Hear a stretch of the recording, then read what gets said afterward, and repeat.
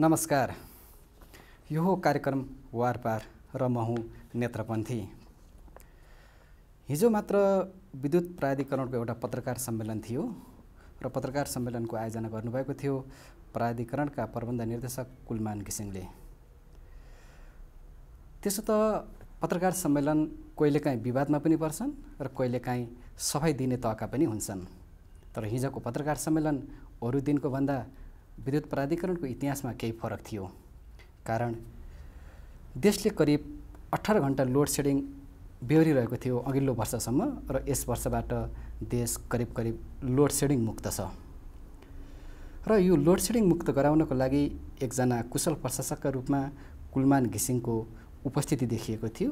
चाहे त्यो समाजमा होस्, चाहे त्यो मिडियामा, चाहे पोलिटिकल सेक्टरमै किन नहोस्। तर तिनै कुलमान घिसिङ हिजोको पत्रकार सम्मेलनमा रुनुपर्ने अवस्था कसरी आयो, यो विषय लगायतका विद्युत प्राधिकरणसँग जोडिएका केही महत्त्वपूर्ण पक्षहरूमा अन्तर्वार्ताका लागि आज मैले नेपाल विद्युत प्राधिकरणका प्रबन्ध निर्देशक कुलमान घिसिङलाई हाम्रो स्टुडियोमा बोलाएको छु। कुलमान घिसिङज्यू, यहाँलाई हाम्रो यो अन्तर्वार्तामा स्वागत छ। धन्यवाद। लोड सेडिङ अन्त्यपछि करिब गुमनाम जस्तै रहनु भएको थियो। पछिल्लो पटक भारतबाट एलइडी बल्ब खरिदको खालको निर्णय आएको छ ऊर्जा मन्त्रालयको। यो प्रकरणले तपाईँ र ऊर्जा मन्त्रीलाई विवादमा तान्यो, खास भएको के हो? यो वास्तवमा विवादमा आउनुपर्ने विषय केही पनि थिएन। यो असल नियतले गरेको काम थियो। यो लोड सेडिङ अन्त्यको अवस्थालाई निरन्तरता दिँदै नेक्स्ट इयरको ड्राई सिजनमा पनि नेपाली जनतालाई देशभरि लोड सेडिङ अन्त्य गर्ने अवस्था सृजना गर्नको लागि हामीले अहिलेदेखि चालेको स्टेप थियो र यसको प्रक्रियागत रूपमा पनि हामीले जुन नेपाल र भारतका ऊर्जा सचिव स्तरीय संयन्त्रबाट पास भएको कुरा हो। यो अब त्यही निरन्तरता, त्यही विषयको निरन्तरता स्वरूप भारतीय चाहिँ सरकारी कम्पनी EESL भन्ने कम्पनी मार्फत चाहिँ भारतको चाहिँ फरेन मिनिस्ट्री, नेपालको फरेन मिनिस्ट्री थ्रुबाट आएको अफरलाई G2G, गभर्मेन्ट टु गभर्मेन्ट चाहिँ त्यसलाई खरिद गर्ने प्रक्रिया अगाडि बढाएको थियो। यो प्रक्रिया अगाडि बढाउने विषयमा अहिलेको मन्त्री परिषदभन्दा पहिलेको मन्त्री परिषदमै को बेलामै हाम्रो सचिव स्तरीय मिटिङ हुँदाखेरि त्यो एउटा निर्णय भएको थियो। त्यो निर्णयकै निरन्तरता स्वरूप गत फागुनमा भएको यो चाहिँ सचिव स्तरीय बैठकले पनि त्यसलाई निरन्तरता दिने हिसाबले अगाडि बढ्ने चाहिँ निर्णय गरेको थियो। त्यही अनुसार अगाडि बढेको विषय थियो। यसमा कुनै कुनियतले काम गरेको थिएन। असल नियतले नेपाली जनतालाई यो डिमान्ड साइड म्यानेजमेन्ट अन्तर्गत इनर्जी एफिसियन्सी प्रोग्राम अगाडि ल्याएर आगामी हिउँद महिनाको पनि लोड सेडिङलाई हामीले अन्त्य गर्ने अवस्था सिर्जना गर्नको लागि अगाडि ल्याएको कार्यक्रम थियो। यसलाई विवादित बनाइयो। अब विवादित हुनुपर्ने थिएन, त्यो अब कसरी चाहिँ विवादित भयो त्यो विषयमा धेरै कुराहरू बाहिर आइसकेको पनि छ। जस्तो कि राजनीतिक दलका नेताहरू भावुक बनेको, कहिले मञ्चमा कहिले पत्रकार सम्मेलनमा अचानक रोएको पनि हामीले देखेका थियौँ। तर हिजो तपाईँले पत्रकार सम्मेलन गर्दा अचानक भावुक बन्नुभयो, एक खालको आँसु नै झऱ्यो तपाईँको आँखाबाट। एकजना प्रशासकलाई यति धेरै भावुक बनायो चाहिँ केले? होइन, हाम्रो वास्तवमा म लगायत मेरो टिम, ऊर्जा मन्त्रालय, ऊर्जा मन्त्रीज्यू जुन हिसाबले हामीले यो लोड सेडिङ अन्त्य, नेपालको लोड सेडिङ अन्त्य गर्नको लागि हामी निरन्तर अगाडि बढ्यौँ। एउटा इमान्दार प्रयास हामीले गरेका हौँ। कुनै किसिमको चाहिँ अन्यथा हुने गरेर हामीले निर्णय गरेको पनि थिएन। एउटा इमान्दार प्रयास गरेर अहिलेसम्मको नेपालको लोड सेडिङको अवस्थालाई एउटा नेपालमा एउटा चमत्कारिक रूपमा जस्तै गरेर लोड सेडिङ अन्त्य गर्ने काम भयो। तर यसकै निरन्तर स्वरूप यसलाई संस्थागत रूपमा पनि नेपालमा लोड सेडिङ अन्त्य गर्नुपर्छ भनेर हामी एउटा धेरै असल नियतले काम गरेको। छिटोभन्दा छिटो चाहिँ नेक्स्ट इयरको लोड सेडिङलाई पनि अन्त्य गर्नको लागि विभिन्न इनर्जी एफिसियन्सीका कार्यक्रमहरू अगाडि बढाउने हिसाबले अगाडि बढ्दै गर्दाखेरि हाम्रो एकदमै नेपाली जनतालाई र नेपालको जो ऊर्जा क्षेत्रमा एउटा फड्को मार्ने हिसाबले अगाडि बढ्दै गर्दाखेरि हाम्रो जुन असल नियत छ त्यसमा एउटा प्रश्न चिन्ह खडा जसरी भयो, हामीले गर्दा गर्दै पनि एउटा चाहिँ गलत हिसाबले प्रश्न चिन्ह खडा भइसकेपछि एउटा चित्त दुख्ने विषय एउटा पार्ट छ। र म अलिकति भावुक पनि मान्छे हो, किनभने मैले गरेको विषयमा हामी कुनै पनि चिजमा हाम्रो कुनै अन्यथा चिज थिएन। हामीले जनतालाई बेचेको लिडबाट 1-2 रुपियाँ खानुपर्ने अवस्था होइन। कुनै पनि हालतमा यदि पैसै खानुपर्ने भए नेपाल विद्युत प्राधिकरणभित्र धेरै अरू विषयहरू थिए जहाँ जनताले पनि थाहा हुँदैनथे। त्यस्ता विषयहरूमा हामी व्यापक त्यहाँभित्रको संयन्त्रलाई, त्यहाँभित्रको माफिया तन्त्रलाई त हामी ध्वस्त बनाउँदै अगाडि आइरहेको अवस्थामा यो नेपाली जनतालाई बाँड्ने एउटा लिडमा पैसा खानुपर्ने अवस्था थिएन। जुन चार्ज लगाइयो त्यो चाहिँ हाम्रो लागि एकदमै दुर्भाग्यपूर्ण लागेको हुनाले अलिकति बोल्दा बोल्दै पनि भावुक भइएको हो। कतिपय वृत्तमा के पनि आइराखेको छ भने एकजना प्रशासक हुनुहुन्छ कुलमान घिसिङ, उहाँले विधि प्रक्रियाहरू ढिला भए पनि पुरा गरेर यो एलइडी बल्ब खरिदको प्रक्रिया अगाडि बढाउन सक्नुहुन्छ हो। तर राजनीतिक नेतृत्वको दबावमा तपाईँले यसलाई फास्ट ट्र्याकबाट अगाडि बढाउनु भयो भन्ने खालको आरोप छ। यो विषयमा चाहिँ विद्युत प्राधिकरणको प्रबन्ध निर्देशक र मन्त्री बिचको चाहिँ एकरूपता थियो बुझाइमा, वा मन्त्रीजीले चाहिँ यसलाई फास्ट ट्र्याकमा लैजान खोज्नुभएको थियो?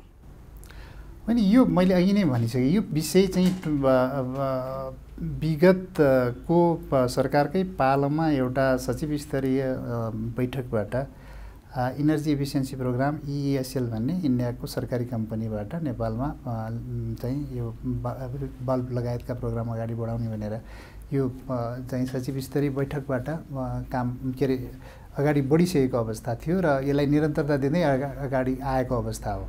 र यसलाई चाहिँ हामीले फास्ट ट्र्याकमा लानलाई छिटोभन्दा छिटो यसलाई इम्प्लिमेन्टेसन गरेर जाने भन्नको लागि यो कार्यक्रम अगाडि बढाइएको थियो। हाम्रो इनर्जी मिनिस्टर, हाम्रो ऊर्जा मन्त्रीज्यूको इन्डियाको भिजिटको बेलामा पनि त्यहाँको ऊर्जा मन्त्रीसँग भएको चाहिँ छलफलमा पनि यो कुरा एक किसिमले उठेको थियो र यसलाई नेपाललाई यो लोड सेडिङ अन्त्य गर्नमा इनर्जी एफिसियन्सी प्रोग्राम ठुलो सहयोगी हुन्छ। इन्डियामा म्यासिभ रूपमा एकदम ठुलो एक क्याम्पेनको रूपमा अहिले मोदी सरकारको इनर्जी एफिसियन्सी प्रोग्राम चाहिँ ठुलो क्याम्पेनको रूपमा अगाडि बढिरहेकोमा नेपालले पनि यो बेनिफिट लिन सकिन्छ भन्ने हिसाबले कुरा भएको अवस्थामा त्यसरी फास्ट ट्र्याकमा लानको लागि अगाडि बढेको थियो।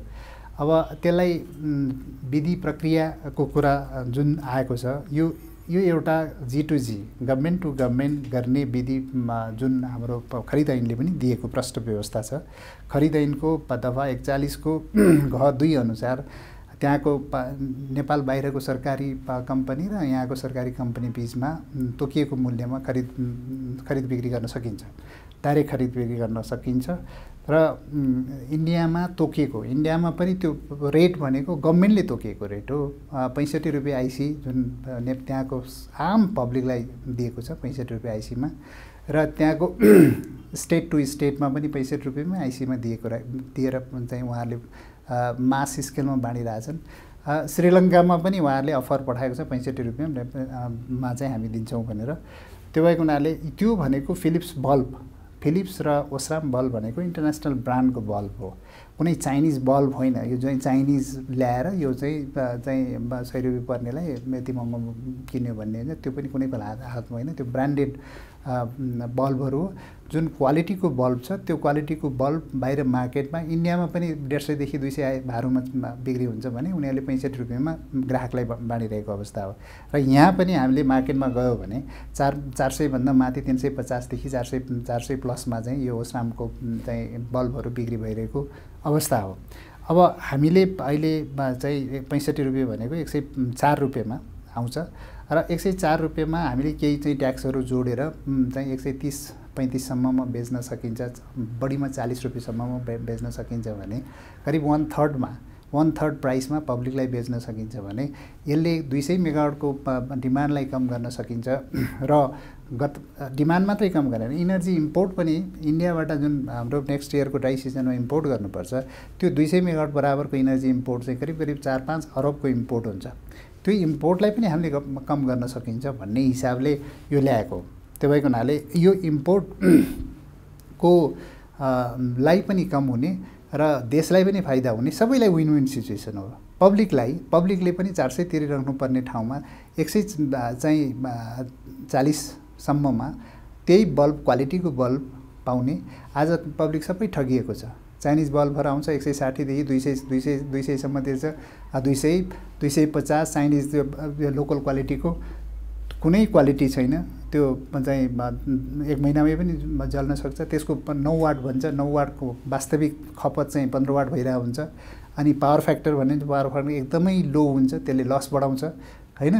त्यो भएर यो तमाम कुराहरु यो कुनै पनि कन्ट्रोल छैन। फेरि हाम्रो कुनै कन्ट्रोल मेकानिजम छैन। यो क्वालिटी हेरेन भने त्यो एप्पल टु एप्पल पो कम्पेयर हुन्छ त। तपाईको एउटा लिड बल्ब भनेर तपाई लो क्वालिटीको बल्ब र फिलिप्स बल्ब त कम्पेयर हुँदैन। त्यसैको हुनाले हामीले एउटा क्वालिटी स्ट्यान्डर्ड पनि मेन्टेन गर्न खोजेको हो। नेपालमा तपाईले डिमान्ड घटाउनको लागि त्यो क्वालिटीको बल्ब चाहियो नि त। त्यो क्वालिटीको बल्ब हामीले अहिले इन्डियामा जुन हिसाबले म्यासिभ रूपमा उहाँहरूले चाहिँ डिस्ट्रिब्युसन गरिरहेछ, त्यो डिस्ट्रिब्युसन भएकै बल्बलाई अहिले तत्काल तुरुन्तै उहाँहरूले त एग्रिमेन्ट भएको 15 दिनभित्र डेलिभरी सुरु गर्छ भन्नुभएको छ। डेलिभरी 15 दिनभित्र गर्ने, 3 महिनाभित्र डेलिभरी टोटल गर्ने भनेपछि त फास्ट ट्र्याकमा जान सक्ने भयो नि। त्यो भएको हुनाले त्यो गरेको हो। र हामीले टेन्डर किन गरेनौँ त भन्ने कुरा आयो। अब टेन्डर गरेको भए त्योभन्दा अझ सस्ता आउँथ्यो कि भन्ने कुरा पनि आएको छ। अब टेन्डर गर्दाखेरि 2-3 वटा कुरा चाहिँ गम्भीर रूपमा हेर्नुपर्छ। पहिलो कुरो क्वालिटीकै विषय छ। नेपालको प्रोक्युरमेन्ट ऐनले तपाईलाई कुनै पनि ब्रान्ड तोक्न मिल्दैन। मलाई फिलिप्स, ओस्राम अथवा म्याक्स अथवा कुनै ब्रान्ड चाहिँ मात्रै कोले कम्पिटिसन गर्न पाइन्छ भन्न मिल्दैन। जोसुकै पनि हाम्रो चाहिँ स्पेसिफिकेसन मिट गर्ने, पेपरको स्पेसिफिकेसन मिट गर्ने मान्छे आउन सक्छ। तर यहाँ हामीले बिडिङ गर्दाखेरि देखेकै छौँ कस्तो क्वालिटीको ट्रान्सफर काण्ड कति पर्यो, यहाँ कति मान्छे जेल गए हैन। भोलि चाहिँ क्वालिटी त्यस्ता quality Chinese bulb definitely minimum आउने चाइनिज बल्बै होला। अब चाइनिज बल्ब चाहिँ त्यो क्वालिटीको सप्लाई भयो भने हामीले 2 करोड बल्ब पब्लिकलाई सप्लाई गऱ्यो भने भोलि त्यस्तो क्वालिटीको पर्यो भने के हुन्छ हालत? प्राधिकरणलाई त्यहाँ बस्न दिन्छ? त्यो क्वालिटी त हामीले कन्ट्रोल गर्न, त्यो क्वालिटीको सप्लाई गर्न सकेन भने एउटा क्वालिटीको पार्ट गम्भीर रूपमा हेर्नुपर्छ। र अर्को चाहिँ टाइमिङको फ्याक्टर भयो। टेन्डरिङ प्रोसेसमा कम्तीमा 5-6 महिना 6-7 महिना त टेन्डरमै लाग्ने भयो। त्यसपछि एग्रिमेन्ट सबै गर्दाखेरि र डेलिभरी करिब 1 वर्षमा मात्रै सुरु हुन्छ। त्यो डेलिभरी 1 वर्षपछि भनेको त धेरै टाइम जान्छ। अर्को वर्षको ड्राई सिजन पनि जान्छ। र अर्को कुरा तपाईले क्वान्टिटीमा उहाँहरूले जुन हिसाबले इन्डियामा बल्क क्वान्टिटीमा इएसएलले पनि बल्क क्वान्टिटीमा टेन्डर गरेर लिने हो भने ठुल्ठुला उनीहरूले त करोडौँ क्वान्टिटीमा गरिरहेछन्। त्यो बल्क क्वान्टिटीमा गरेको हुनाले उहाँहरूको रेगुलर सप्लाई भएको हुनाले त्यहाँ उहाँहरूले सस्तोमा पाउन सक्नुहुन्छ। तर हाम्रोमा त्यो आउन सक्छ कि सक्दैन त? हाम्रो लिमिटेड बिडिङमा त्यो क्वान्टिटीमा चाहिँ प्राइस पनि त्यही बल्ब पनि त्यही फिलिप्स बल्ब। पहिलो कुरा त पार्टिसिपेट गर्छ कि गर्दैन भन्ने पनि कुरा छ। किनभने तपाईको चाइनिज बल्ब पार्टिसिपेसन गर्ने, चाइनिजै पास हुने हो भने त ब्रान्डेड कम्पनीले यहाँ पार्टिसिपेट, धेरै कन्ट्र्याक्ट त्यस्तै हुन्छ। तपाईँ राम्रो ब्रान्डेड कम्पनीले पार्टिसिपेट पनि गर्दैनन् अरू चाहिँ इक्विपमेन्टमा पनि। किनभने चाइनिजहरू पास हुन्छन्, चाइनिजले लो हाल्छन्, हामी पासै हुँदैन किन गर्ने, किन हामीले पाउँदैन किन नगर्ने गर्ने भन्ने पनि हुन्छ। त्यसैको हुनाले क्वालिटी प्लस अब त्यही बल्ब चाहिँ हामीले त्यो प्राइसमा पाउँछ कि पाउँदैन भन्ने पनि क्वेसन छ। त्यही यी तमाम कुराहरूको अनसर्टेनिटीको बीचमा चाहिँ हामी तत्काल, किनभने एउटा ट्रान्सपेरेन्ट मेकानिजम छ। अब इन्डियाको उनीहरूले त्यहाँ बाँडेको भन्दा बढीमा दिएको भए अर्को बाँड्थ्यो। सेम रेटमा उनीहरूले जहाँ पनि गरेर युकेमा पनि दिइरहेछन्, दिँदैछ उनीहरूले करिब 5 पाउन्डमा उनीहरूले युएमा दिँदैछ भन्ने सुनिएको छ। त्यही कारणले उनीहरूले इन्टरनेसनल्ली पनि यो ट्रेडिङहरू इएसले गरेको इएसएलले गरिरहेको हुँदाखेरि यो सजिलो उपाय सबभन्दा छिटो जान सक्ने उपाय भनेर हामीले गरेको। किन एकै वर्षमा गर्नु पर्यो भन्ने विषय चाहिँ 1 वर्ष 1.5 वर्षपछि त हाम्रो जेनेरेसन पनि थप हुन्छ। तामाकोसी आउँछ, तामाकोसी आएपछि अर्को वर्षको आउने हिउँदभन्दा अर्को हिउँदमा हामीलाई त्यति प्रब्लम छैन, हाम्रो जेनेरेसनहरू धेरै थप्दैछ। तर यो हिउँदमा हाम्रो रन अफ रिभरहरू करिब 150 मेगावाट थप हुन्छ। 150 मेगावाट भनेको ड्राई सिजनमा 40-50 मेगावाट मात्रै हुन्छ। त्यो कारणले हाम्रो डिमान्ड चाहिँ करिब 200 मेगावाटभन्दा बढी डिमान्ड हुँदैछ, थप्दैछ नेक्स्ट इयर। भनेपछि त्यो 200 मेगावाटलाई हामीले कन्ट्रोल गर्न सकेनौँ भने लोड सेडिङ म्यानेजमेन्टमा त गाह्रो छ नि त, हैन? त्यो कारण डिमान्ड साइड म्यानेजमेन्ट हामी यो मात्रै गर्दै थिएनौँ, यो हामी अरू पनि डिमान्ड साइड यो इफिसियन्ट फ्यानहरू तराईतिर जुन फ्यान लोड छ जस्तै तपाईँले जति एकदम साधारण ढङ्गले जनताले बुझ्ने हिसाब बताइदिनु भयो यो अन्तर्वार्तामा, तर मन्त्री परिषदमा मुख्य सचिवबाट नै विरोध हुनुपर्ने अवस्था बुझाइको समस्या हो अथवा इन्फ्लुएन्सको कुरा हो, के लाग्छ? अनि बुझाइ आफ्नो बुझाइ फरक होला। हेर्नुहोस्, अब मैले के कुरा भन्ने गरेको छु, हिजो सबै सरकारले लोड सेडिङ अन्त्य गर्ने सबैको प्रायोरिटीमै थियो, सबैले प्रयास गरेकै हो। र हामी यस्तो अवस्थामा पुगेका थियौँ 35 रुपियाँ पर्ने डिजेल प्लान्ट पर युनिट 35 रुपियाँ 30 रुपियाँभन्दा माथि पर्ने डिजेल प्लान्ट राखेर पनि नेपालमा लोड सेडिङ अन्त्य गर्नुपर्छ भन्नेसम्ममा पुगेको अवस्था थियो। तर यसपालि एउटा चमत्कारिक रूपमा 1 रुपियाँ लगानी नगरिकन वास्तवमा यो लोड सेडिङ अन्त्य गर्न त लगानी त भएन नि त। एउटा म्यानेजमेन्टको पार्टमा हामीले इफोर्ट गऱ्यौँ, तर कुनै इन्भेस्टमेन्ट थप लगानी गरेर त लोड सेडिङ अन्त्य भएको होइन नि त, हैन?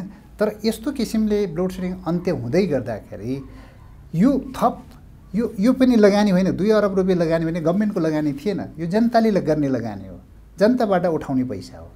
यो बिना लगानी यसरी चाहिँ एनर्जी एफिसिएन्सी प्रोग्रामहरू म्यासिभ रूपमा या एग्रेसिभ रूपमा अगाडि बढ्नुपर्नेमा यदि हामी स्टाटस कोमै अहिले पनि हामी जे छ प्रक्रिया त्यही चाहिँ त्योभन्दा अगाडि जानै हुँदैन, अलिकति एग्रेसिभनेस गर्नै हुँदैन।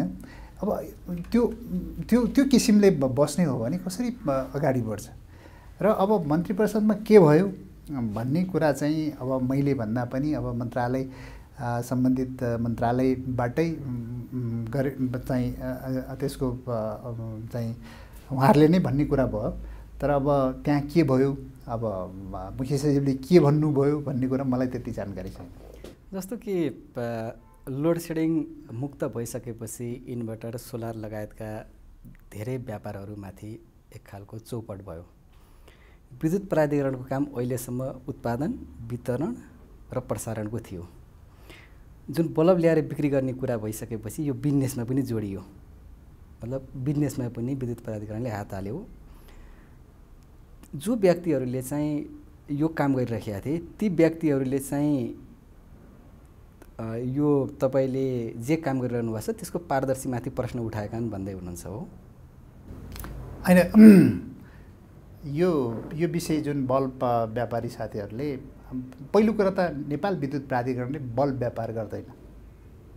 यो बल्ब हामीले एउटा बजारमा चाहिँ एउटा इन्टरभेन्सन हैन, एउटा चाहिँ हामीले फोर्सफुल्ली लागू गर्नुपर्छ भनेर ल्याएको। किनभने हामीसँग 35 लाख ग्राहक छ।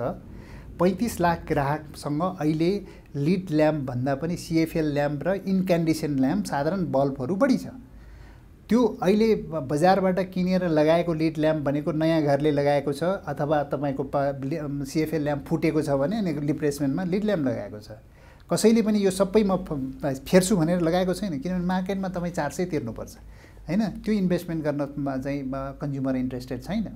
तर अहिले हामीलाई त्यो इन्ट्रेस्टेड नभएपछि त हामीले इन्टरभेन्सन गर्नुपर्छ।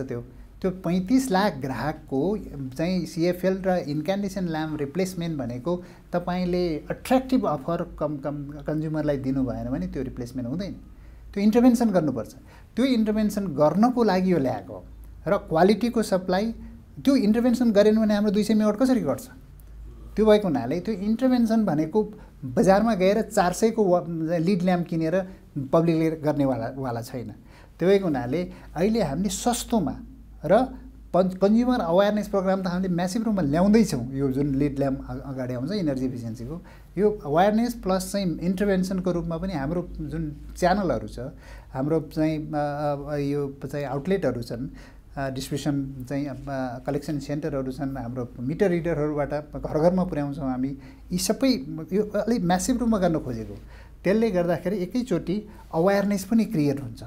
लिड ल्याम्प लाउनुपर्छ है भन्ने अवेरनेस क्रिएट भयो भने त्यसले के भने हामी त सधैँ किन्दैनौँ नि, एकचोटि इन्टरभेन्सन गरेपछि त्यसपछि मार्केटमै छोड्ने हो, उहाँहरूलाई पनि प्रमोसन हुन्छ नि त। यहाँको इन्डस्ट्री किन मार्ने भन्ने कुरा आयो, यहाँको इन्डस्ट्री पनि प्रमोसन हुन्छ। त्यसपछि सबैले हामी 1 वर्षसम्म ल ठिक छ हामी अगाडि बढ्छौँ, तर त्यसपछि लिड ल्याम्प सबैले लगाउनु पर्ने रहेछ भन्ने त एउटा अवेरनेस। पहिला पनि हामीले CFL ल्याम्पको क्याम्पेन प्रोग्राम ल्याउँदाखेरि किनेरै केही समय बाँडेको हो नि त। त्यो भएको हुनाले यो चाहिँ इन्टरभेन्सनको लागि लागेको, कुनै हामीले व्यापार गर्न खोजेको होइन। हाम्रो उद्देश्य भनेको नेपाली जनतालाई लोड सेडिङ मुक्त गर्ने, लोड सेडिङ मुक्त गर्ने, इम्पोर्टलाई कम गर्ने भनेको। तपाईँले डिमान्ड साइड म्यानेजमेन्ट गर्नु पऱ्यो नि। तपाईँले खाना पनि धेरै खाएर पचेन भने, धेरै खाएको बरु थोरै खाएको राम्रो पच्यो भने त स्वस्थ हुन्छ नि त, हैन। तपाईँले चाहिँ कन्ज्युम्सन, विद्युत कन्ज्युम्सन चाहिँ बढी गर्ने, लाइट चाहिँ कम दिने इक्विपमेन्ट राखेपछि त राज्यलाई पनि बोझ पऱ्यो, अनि तपाईँको पनि बढी खर्च हुने भयो नि त। त्यो भएको हुनाले बढी खर्च किन गर्ने, जनतालाई पनि बढी कम खर्च हुने र इक्विपमेन्ट किन्दा पनि, लिड ल्याम्प किन्दा पनि सस्तो पर्ने, त्यो हिसाब भएन भने तपाईँले किन जनताले उ गर्छ। त्यो मात्रै गरेको हो। अब उहाँहरूको व्यापार घट्ने होइन, उहाँहरू आत्तिनु पर्दैन यसमा। अब उहाँहरू आत्तिएर जुन हिसाबले हाम्रो त यो लिड ल्याम्प वास्तवमा 2 करोड लिड ल्याम्प मार्केटमा छिर्यो भने हाम्रो त व्यापारै समाप्त भयो भन्ने होला। हिजो चाहिँ एक अचानक लोड सेडिङ अन्त्य हुँदाखेरि तपाईँको सोलर, इन्भर्टर, डिजेल जेनेरेटरहरूको व्यापार त एकैचोटि समाप्त भएको हो नि त। मर्का पऱ्यो, धेरैलाई परेकै छ, त्यो वास्तविकता हो। अहिले पनि राज्यको लागि आवश्यकता हो यो लिड ल्याम्प हामी इन्टरभेन्सन। त्यसको मतलब मार्केटबाट किन्दै नकिन्नु भने होइन, मार्केट फेरि आउँछ। र यो मैले के भनेको छु भने अझ हामी के भन्नु, अहिले पनि हामी किन्नुपर्ने बाध्यता छैन। हामी के भनेको छ, 140 सम्म हामी मार्केटको जो फिलिप्स र ओस्राम ब्रान्डको ल्याउँदैछौँ, बाँड्दैछौँ। यदि हाम्रा चाहिँ यहाँको चाहिँ व्यापारी साथीहरूले कसैले चाहिँ यही ब्रान्ड अथवा इक्विभ्यालेन्ट ब्रान्डको कसैले ल्याएर बाँड्नुहुन्छ, 150मै 10 रुपियाँ थपेर 150मै बाँड्नुहुन्छ अथवा 60 रुपियाँमै बाँड्नुहुन्छ भने हामी हरेक कलेक्सन काउन्टरमा हामी लजिस्टिक सपोर्ट दिन्छौँ। हरेक कलेक्सन हाम्रो चाहिँ 200 भन्दा बढी कलेक्सन काउन्टर छ, उहाँहरूलाई हामी लजिस्टिक सपोर्ट दिएर त्यो काउन्टर राखेर बेचेर पैसा उठाएर दिन्छौँ हामी उहाँहरूलाई। जस्तै यहाँलाई थाहा छ, सरकारले गत वर्ष भूकम्प गएपछि चाइनाबाट इन्डक्सन चुलो मगायो, त्यो बिक्री गर्न नसकेर थन्केर बसिराखेको छ। जुन क्वान्टिटीमा तपाईँहरूले अहिले बल्ब मगाइरहनु भएको छ अथवा मगाउने प्रक्रियामा हुनुहुन्छ, अहिले भण्डारण र वितरण गर्ने ठ्याक्कै मेकानिजम तयार भइसकेको छैन। कसरी व्यवस्थापन गर्नुहुन्छ कि फेरि अब यति ठुलो सङ्ख्यामा विद्युत यो बल्ब ल्याएर चाहिँ यसको वितरण समस्या हुन्छ भनेर फर्किनुपर्ने अवस्था त नआउला नि? यो गम्भीर विषय हो, यसमा हामीले एक्सर्साइज गरिरहेछौँ। अब हाम्रो वितरण प्रणाली हाम्रो, किनभने नेपाल सरकारले ल्याएको इन्डक्सन हिटर चाहिँ कुन च्यानलमा बाँड्ने भन्ने नि के पनि थिएन। हामीसँग त कलेक्सन काउन्टरहरू छ नि, हरेक घरको, हरेक व्यक्तिको इन्डिभिजुअलको घरसम्म पुग्ने हाम्रो च्यानल छ। किनभने हाम्रो मिटर रिडर घरसम्म पुग्छ। अनि करिब देशभरिमा 200 काउन्टर त हाम्रो काउन्टरहरू छन्, त्यहाँ हामी राख्छौँ। बिल तिर्न आउने मान्छेले लिड लिएर जान्छ, होइन, बिल तिर्न आउँछ, लिड लिएर जान्छ, हामी बिलमा उहाँहरूको पैसा गरिदिन्छौँ। त्यो सफ्टवेयर हामीले डेभलप गरेर, उहाँले टेक्निकल सपोर्ट गर्ने पनि भनेको छ। इएसएलको एउटा पार्ट भनेको टेक्निकल सपोर्ट भने सफ्टवेयर डेभलप गरेर कसरी कम्प्युटराइज गर्ने, त्यसको चाहिँ व्यवस्थापन कसरी गर्ने भन्ने विषय पनि हो। त्यो भएको हुनाले र स्टोरको विषय हाम्रो हेटौँडामा डेलिभरी भनेको छ, स्टोरमा कसरी गर्ने, स्टोर कसरी राख्ने, त्यो व्यवस्थापनहरू हामी गर्छौँ। अब यो व्यवस्थापन छुट्टै हो, डिस्ट्रिब्युसन च्यानल हाम्रो छुट्टै हुन्छ र यसलाई त म्यासिभ रूपमा गरेन भने त यो त हुँदैन नि फेरि। र डेलिभरी उहाँले दिने डेलिभरीमा चाहिँ हाम्रो डेलिभरी यता चाहिँ कसरी फ्लो हुन्छ त्यहीमा डिपेन्ड गर्छ फेरि। हामी एकैचोटि ल्याउँदैनौँ, त्यो हिसाबले गर्ने भनेर हामीले प्रस्तावित गरेका हौँ। अब अहिलेसम्म यही गर्ने अब किनभने डिसिजनै नभएको अवस्थाको कारणले गर्दाखेरि हामीले धेरै कुराहरू चाहिँ प्रमोसनल कुराहरू चाहिँ अगाडि बढाएका छौँ। प्रमोसन चाहिँ हामीले गरि नै रहेछौँ। तपाईँमाथि एउटा आरोप लाग्ने गर्न छ, भारतबाट अलि महँगोमा विद्युत खरिद गरेर लोड सेडिङ चाहिँ हटेको भन्ने आरोप छ। अब यो आरोप यसपालिको वेटेड एभरेज प्राइस भनेको पोहोरको भन्दा कम छ है। भारतबाट इम्पोर्ट म अहिले एउटा योसँग एउटा अर्को के पनि जोड्छु भने भारतबाट विद्युत इम्पोर्ट गर्दाखेरि भारतीय कम्पनी है, भारतीय सरकारी कम्पनीले तोकेको रेटमा लिइरहेछौँ हामीले। डिफ्रेन्ट जस्तो बिहारबाट चाहिँ एनबिबिएन भन्ने पिटिसिएनको एनटिपिसीको सब्सिडारी कम्पनी भारतीय सरकारी कम्पनीले तोकेको रेटमा हामीले विद्युत इम्पोर्ट गरिरहेछौँ है। प्राइस अरबौँको वर्ष वार्षिक रूपमा गत साल पनि 14 अरबको गरे, यसपालि पनि 14 अरबकै हाराहारीमा हुन्छ। र आयल निगमले पनि त्यहाँको आयल निगमले तोकेको रेटमै इम्पोर्ट गरेर हुन्छ नि त, कुनै टेन्डर गरेर त ल्याएको होइन नि त होइन। यो पनि सिएफएल के अरे लिड बल्ब पनि गभर्मेन्टले त्यहाँ तोकेको रेट हो, तोकेको रेटमा चाहिँ हामीले इम्पोर्ट गर्न ला। अब यदि त्यसमा पनि चाहिँ भ्रष्टाचार हो भन्यो भने यो चाहिँ 14 अरबमा पनि भ्रष्टाचार, यो 1 खरबको चाहिँ इम्पोर्टमा पनि चाहिँ आयल इम्पोर्टमा पनि भ्रष्टाचार भन्यो भने 1%ले पनि कति अरबौँ रुपियाँ आउँछ होला नि त। गभर्मेन्टको एउटा अर्गनाइजेसनले अर्को गभर्मेन्टको अर्गनाइजेसनलाई तपाईँको चाहिँ दिन सकिन्छ, कमिसन दिन सकिन्छ। त्यो दियो भने त्यहाँ यहाँ हाम्रोभन्दा उहाँहरूको त्यहाँ चाहिँ इन्भेस्टिगेसन एन्टी करप्सन बढी स्ट्रङ छ। 65 रुपियाँ भनेकोलाई मैले चाहिँ 1 रुपियाँ चाहिँ कमिसन दिएँ, यो चाहिँ मेरो ब्यालेन्स सिटहरू भन्न पाइन्छ। उनीहरू जान्छ पहिला जेलमा। यो त प्रष्ट बुझेको कुरा हो नि त होइन। कमिसनको कुरा जुन आइरहेछ, एउटा गभर्मेन्ट बडीले अर्को गभर्मेन्ट बडीलाई कमिसन दिन मिल्छ भनेको यो देशमा यो अब प्रष्ट कुरा छ यसमा। त्यो हो भने आयल निगमले पनि लिएको होला होइन। विद्युत प्राधिकरणले वार्षिक 14 अरब इम्पोर्ट गरिरहेछ, त्यसमा पनि त कमिसन होला नि त। जस्तो कि विद्युत लोड सेडिङसँग जोडिएर तपाईँले हिजो पत्रकार सम्मेलनमा एउटा गजबको सङ्केत गर्नुभयो, केही घन्टा लोड सेडिङ बढाएको भए मैले चाहिने जति पैसा कमाउँथेँ भनेर। मतलब विगतमा हामी कहाँ लोड सेडिङसँग केही चलखेल थियो भन्ने कुरा अब ब्ल्याक एन्ड व्हाइट भइसकेको छ।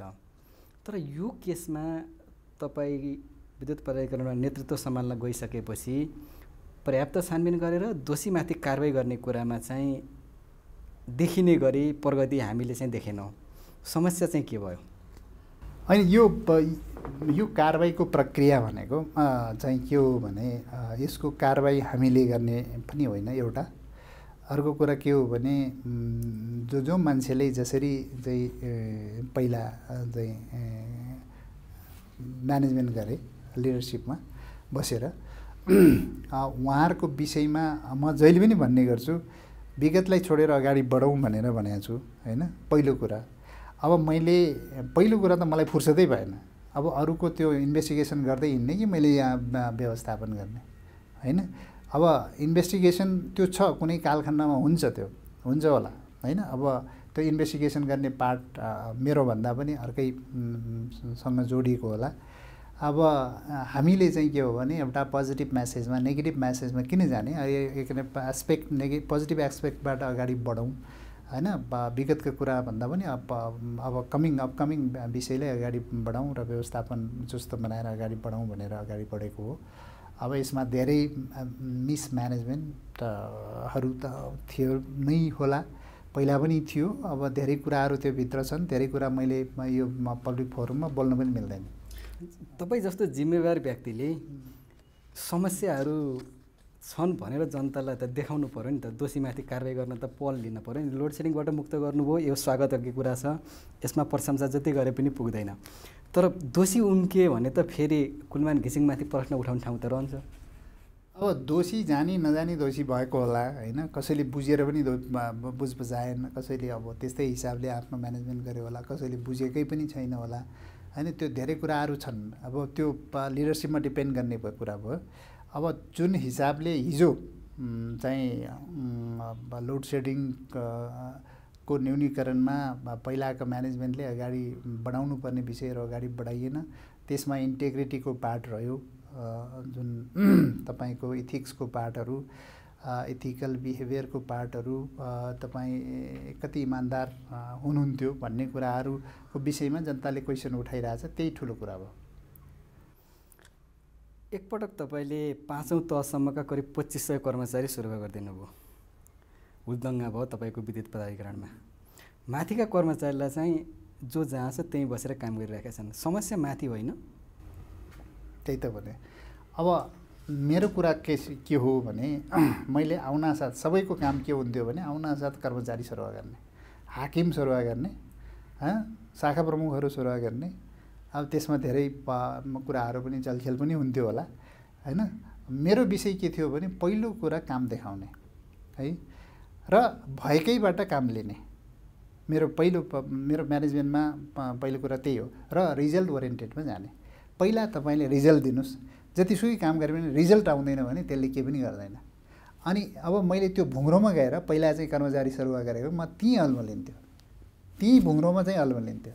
त्यो भएको हुनाले मैले जहाँ जो छ त्यसैबाट व्यवस्थापन गर्ने, अगाडि बढ्ने र एउटा पब्लिकमा, एउटा आम पब्लिकमा र नेपालमा लोड सेडिङको यस्तो अवस्थालाई एउटा रिजल्ट दिउँ र त्यही भएकै मान्छेहरूलाई मैले इन्स्पायर गरे हो, मोटिभेट गरे हो, गरेर अगाडि बढायो र त्यसले एउटा रिजल्ट दिइसकेपछि जुन हिसाबले 2500 कर्मचारीको कुरा आयो, तल्लो स्तरको कर्मचारीको कुराहरू र मिटरमा अनियमितता भयो, मिटर रिडिङमा अनियमितता भयो, चोरी भयो भन्ने कुराहरू आए पछिल्लो उसमा केही कर्मचारी पनि समातिए। त्यो चाहिँ के थियो भने त्यो चोरीसँग नजोडिकन कर्मचारीहरू अब सरुवा पनि हुनुपर्छ, कुनै कर्मचारी 20औं वर्ष एकै ठाउँमा बसेको अवस्थालाई एउटा विधिपूर्वक विनियममा भएको व्यवस्था अनुसार 3 वर्षमा सरुवा गर्नुपर्छ भन्ने व्यवस्था अनुसार सबैलाई हामीले 2500लाई एक ठाउँबाट अर्को ठाउँमा सरुवा गरेको हो र बाँकी जुन शाखा प्रमुखहरू पनि गर्नुपर्ने बाध्यतात्मक स्थिति थियो। तर के हो भने मलाई त्यसपछि त्यहाँ युनियनको चुनाव, त्यसपछि अर्को पब्लिकमा हाम्रो चाहिँ यो चाहिँ चुनावहरू हो, लोकल चुनावहरू हो, सबै आचार संहिता लगाएपछि मैले कहीँ पनि अगाडि बढ्न सक्ने कर्मचारी जस्तो जहाँ छ जहाँ छ तीबाट काम लिनुपर्ने अवस्था। यहाँको कार्ययोजनामा चाहिँ प्राधिकरणका वितरण केन्द्र प्रमुखसँग कार्य सम्पादन लगायतका काम गरेर अगाडि जाने भन्ने थियो, त्यसमा प्रगति नभएको देखिन्छ। होइन, वितरण केन्द्र प्रमुख लगायत आयोजना प्रमुख सबैसँग कार्य सम्पादन गर्ने भने हामीले कार्य सम्पादनको फर्म्याट पनि त्यसको चाहिँ एग्रिमेन्ट सबै बोर्डबाट पास गरेर राखेछौँ र कार्य सम्पादन गर्नलाई तपाईँले 2 वर्षमा यो तिम्रो काम चाहिँ यो हो है, 2 वर्षभित्र यति आउटपुट रिजल्ट दिनुपर्छ, यो गर्नुपर्छ भन्नलाई मैले पहिलो कुरा त राइट म्यान राइट प्लेस गर्नु पऱ्यो नि त होइन। तपाईँले अहिले नै भन्नुभयो कुनै हाम्रो के भन्छ 2 वर्षको लागि एक ठाउँ हुन्छ, त 2 वर्ष कसैको पुग्नै लागिसक्यो त्योसँग कार्य सम्पादन गरेर के गर्ने। मैले अहिले कार्य सम्पादन कोसँग गर्ने हो भने मैले 2 वर्ष तिमी कन्फर्म बस्छौ भनेर जुन राइट म्यान राइट प्लेस अहिलेको अवस्था भनेको मैले 5-6 महिना राइट म्यान राइट प्लेस गर्नलाई राइट म्यान को हो भनेर चिन्नु पऱ्यो नि त होइन। राइट म्यान को हो भन्न चिन्नलाई नै उसको पर्फर्मेन्स मैले 5-6 महिना हेरेको छु, को राइट म्यान भन्ने मैले देखिसकेको छु। अब के हुन्छ भने अब उनीहरूको चाहिँ राइट प्लेस हुन्छ, त्यसपछि पर्फर्मेन्स हुन्छ, एग्रिमेन्ट हुन्छ। त्यो किनभने अहिले तपाईँले अहिले भन्नु सरुवा नै गर्न पाउनु भएको छैन होइन। कसैको चाहिँ 2 वर्ष पुगिसक्यो ऊ सरुवा हुन्छ भनेर कन्फर्म छ, उसँग एग्रिमेन्ट गरेर के गर्ने भन्नुहोस् त। तपाईँ पहिला राइट म्यान राइट प्लेस गर्ने अनि त्यसपछि उसँग एग्रिमेन्ट गर्ने हो। जस्तै विद्युतको वितरण प्रणालीमा अझै केही समस्या छन्, मतलब भनेको बेलामा जनताले पोल नपाउने, भनेको बेलामा मिटर बक्स नपाउने, पाउँदाखेरि पनि कर्मचारीले चाहिँ घुस दिनुपर्ने, यहाँ चाहिँ हस्तक्षेप गर्न ढिलाइ भयो जस्तो लाग्छ है, लाग्दैन हजुरलाई? अब एउटा यो विषयमा के हो भने मैले अघि पनि भने नेपालमा अहिले लोड सेडिङको अन्त्यको अवस्था भनेको हामीले क्राइसिस म्यानेजमेन्ट गरे हो। यो सङ्कटकालीन व्यवस्थापन हो।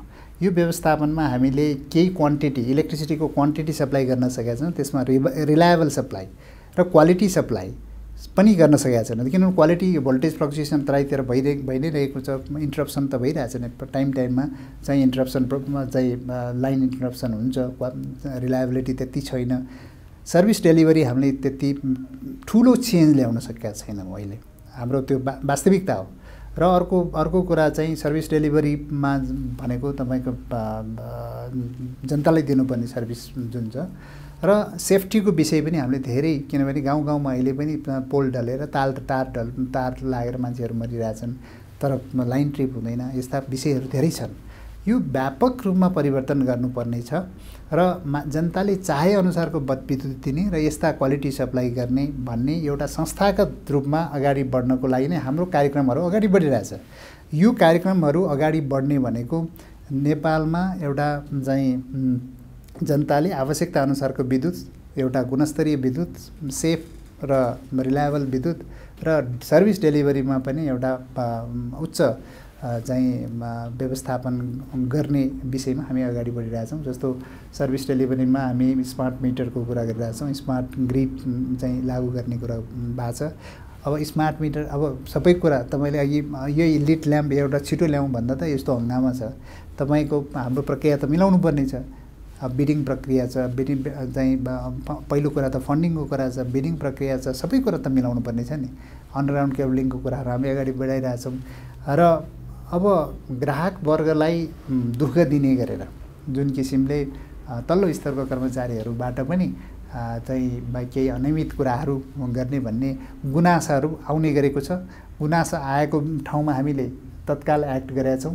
तर के हो भने एउटा संस्थाभित्रको एउटा ठुलो संस्थामा एउटा बिहेभियर, अर्गनाइजेसनल बिहेभियर भन्छ, एउटा पर्सनल बिहेभियर, अर्गनाइजेसनल बिहेभियरलाई एकैचोटि सबै चेन्ज गर्नलाई अलि टाइम लाग्छ। एकैचोटि चेन्ज गर्न सकिँदैन। यो हामी बिस्तारै इन्टरभेन्सन गर्दैछौँ। यो बिस्तारै यो कुराहरूलाई हामी कुनै पनि ठाउँमा अनियमित हिसाबले, अनियमित तरिकाले काम गरेको र त्यो किसिमको गतिविधि भएको पाइएमा हामी कारबाही गर्छौँ र त्यो कारबाहीको प्रक्रिया पनि अगाडि बढेको छ। जस्तै यहाँले विद्युत प्राधिकरणको अबका जलविद्युत आयोजनाहरूमा जनताको पनि लगानी उठाउने भनेर एक खालको कम्पनीहरूको संरचना बनाउने सोच्नुभयो र केही कम्पनीहरू पनि बनाउनु भयो। तर ती कम्पनीले चाहिँ आफ्नो काम अगाडि बढाएको देखिँदैन। के हुन्छ अब? होइन, यो कम्पनीहरू खडा गरेका छौँ। विद्युत प्राधिकरणले मात्रै अहिले करिब 13वटा कम्पनी खडा गरेका छन्, सब्सिडियरी कम्पनीहरू होइन। त्यसमा हाम्रो जलविद्युत कम्पनीहरू नै 8-9वटा कम्पनीहरू छन्। अब त्यो कम्पनीहरू मार्फत प्रोजेक्टहरू अगाडि बढाउने भनेर अगाडि बढाएको छ। कम्पनी खडा भएको छ। कम्पनी खडा भएपछि त्यसको प्रक्रियागत कुराहरू छन्। त्यो कम्पनीमा त्यो प्रोजेक्टहरू लाइसेन्स लिनुपर्छ, त्यसपछि त्यो अन्तर्गत। तर त्यो प्रोजेक्टको काम त भइ नै रहेछ नि। त्यो प्रोजेक्ट कम्पनी नहुँदा पनि काम भइरहेछ। तर अब कम्पनी मोडलमा त्यसलाई चाहिँ ट्रान्सफर गर्ने प्रक्रियामा छ। यो काम नभएको होइन, कम्पनी अगाडि बढेको छ। कम्पनी मोडलमा सबै जान्छ। प्रोजेक्टहरू जस्तो अप्पर अरुणमा, दुधकोशी, चाहिँ उत्तर गङ्गा लगायत तामाकोशी मोडलमा जाँदैछ र अहिले केही प्रोजेक्टहरू तत्कालै सुरु गर्ने अवस्थामा पनि हामी बिडिङ प्रक्रियामा अगाडि बढिरहेछौँ। अब नेपालको पानी जनताको लगानी भन्ने नारालाई सार्थकता गर्नको लागि यी कम्पनी मोडलमा नेपाली जनताको लगानी बढीभन्दा बढी, आज दिनभरि लाइन बसेर 10 किता सेयर नपाउने अवस्थाको अन्त्य गर्ने, मलाई पैसा छैन भन्नेसम्मको लगानी चाहिँ हामी गराउने र राम्रो प्रोजेक्टमा लगानी गराउने व्यवस्थापन हाम्रो विद्युत प्राधिकरणबाट हुन्छ।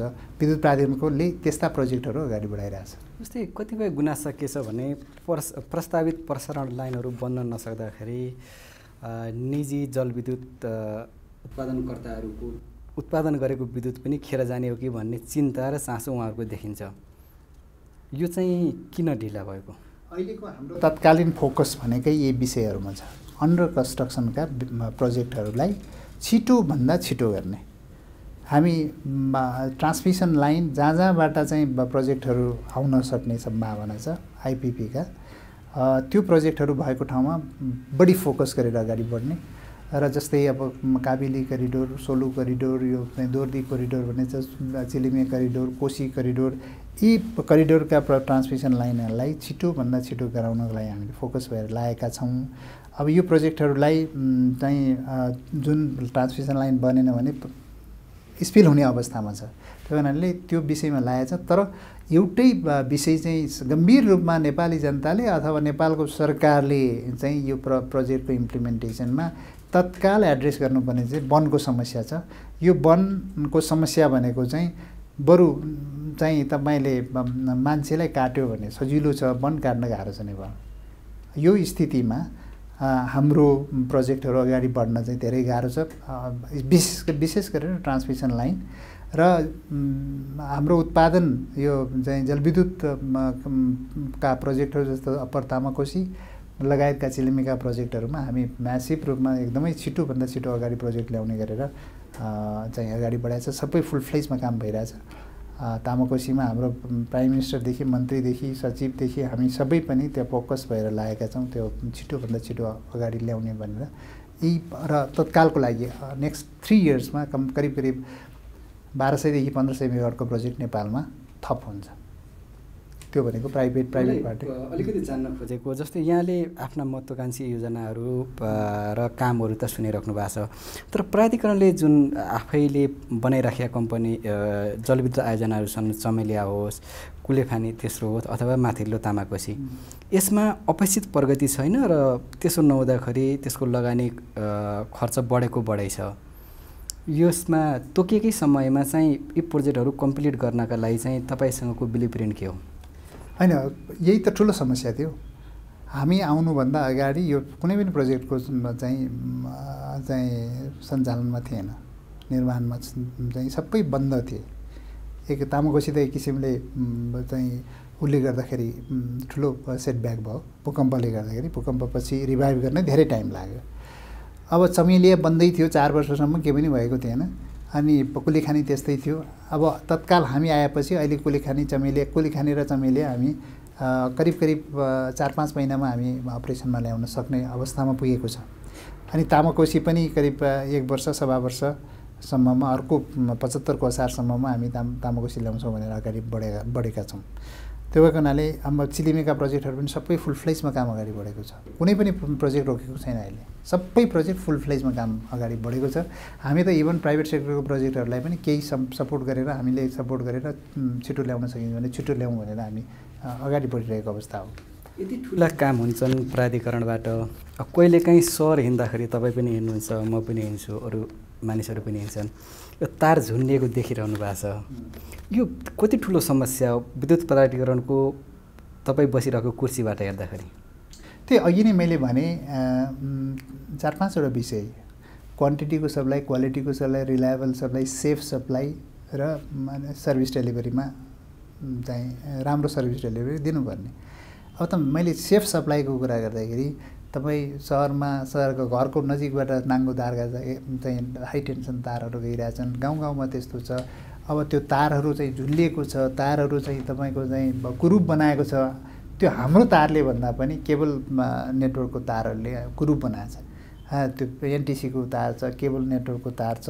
अब हामीले मात्रै छुट्याएर पनि हुँदैन। त्यस्तो अवस्था भएको हुनाले अहिले हामीले एउटा प्रोग्राम के ल्याएका छौँ भने एडिबीले हामीले लन्च पनि गरिसकेका छौँ। अहिले पाइलट प्रोजेक्टको रूपमा यो रत्नबार्ग वितरण केन्द्र र यो महाराजगञ्ज वितरण केन्द्र एरियामा अन्डरग्राउन्ड केबलिङ सुरु गर्ने भनेर त्यसरी नै के अरे सहरको मेजर ठाउँमा गर्ने, अहिलेलाई तत्काललाई यो एरियाबाट सुरु गर्ने भनेर टेन्डरिङ प्रोसेस अगाडि बढिसकेको छ। अन्डरग्राउन्ड केबलिङ हामीले मात्रै गरेर भएन, त्यो कम्युनिकेसन केबलहरू एकैचोटि यो कोअर्डिनेसन पनि हुनु पर्यो भनेर यो कोअर्डिनेसन पनि जरुरी छ। यो कोअर्डिनेसनको पार्टमा पनि एकदमै जरुरी भएको हुनाले यो काम हामीले इनिसिएसन गरिसकेका छौँ। यो काम अगाडि बढ्छ। हामी धेरै कुरामा काठमाडौँको यो जुन इन्भाइरोमेन्टली अब यो जुन हिसाबले कुरूप देखेको छ, काठमाडौँ मात्रै होइन पोखरा पनि त छ है। त्यो भएको हुनाले यो मात्रै होइन कि यो मेजर सिटीहरूको डिस्ट्रिब्युसन सिस्टमलाई रिइन्फोर्समेन्ट गर्ने, डिस्ट्रिब्युसन सिस्टमलाई एक्सपान्सन गर्ने विषयमा हामी म्यासिभ रूपमा ठुल्ठुला कार्यक्रमहरू ल्याइरहेछौँ। तपाईँले चाहिँ आजका दिनमा हामी मिडिया पर्सनले हेर्दाखेरि विद्युत प्राधिकरणको वित्तीय र प्रशासनिक संरचनामा कहीँ न कहीँ समस्या र खोट देख्छौँ। तपाईँले यसको पुनर्संरचना गरेर यसलाई नाफामा लैजाने र कर्मचारीलाई बोनस बाँड्नेसम्मको एक खालको महत्त्वाकांक्षी योजना अगाडि सार्नु भएको छ। त्यो सम्भव छ? सम्भव छ। त्यही त हामी अगाडि गरिरहेछौँ। अब हामीले भनेको 3टा कुरा थियौँ। पहिलो कुरा लोड सेडिङ अन्त्य गर्ने, त्यो करिब हामी सफल भएका छौँ।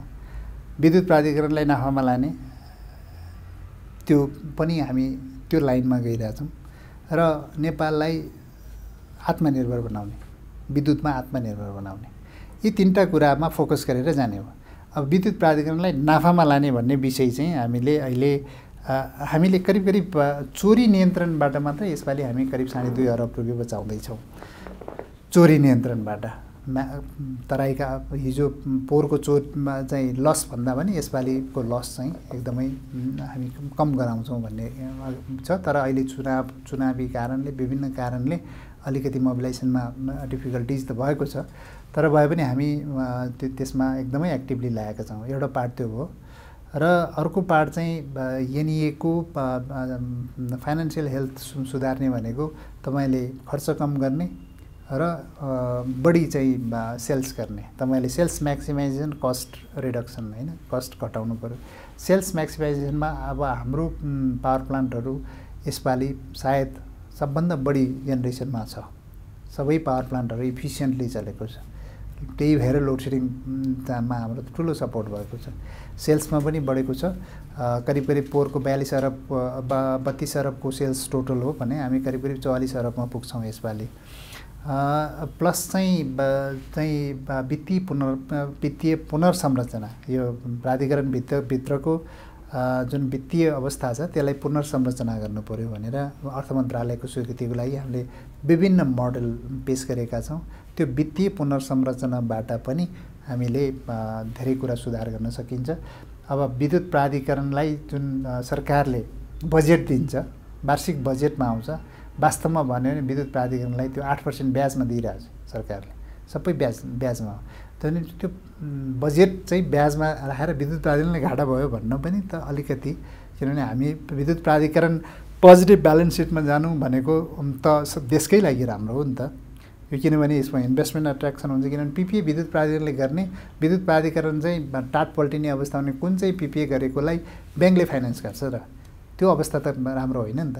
त्यही कारणले यी तमाम कुरा गऱ्यो भने हामीलाई यसपालि त ब्रेक इभनमा आउँदैन, नेक्स्ट इयरको फिस्कल इयरमा हामी ब्रेक इभनमा ल्याउन सकिन्छ भन्ने छ। केही पार्ट चाहिँ हामीले यो टेरिफ पनि एडजस्टमेन्ट गर्नुपर्छ। यो स्थितिले हुँदैन।